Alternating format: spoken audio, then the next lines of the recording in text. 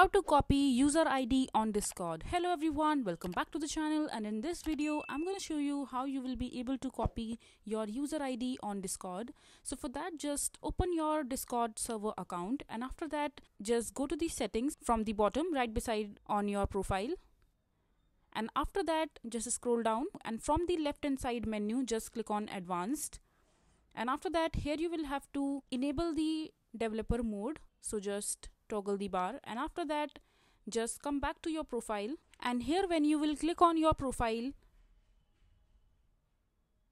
when you hover your cursor on your user ID, you will be able to copy your user ID by just tapping on it.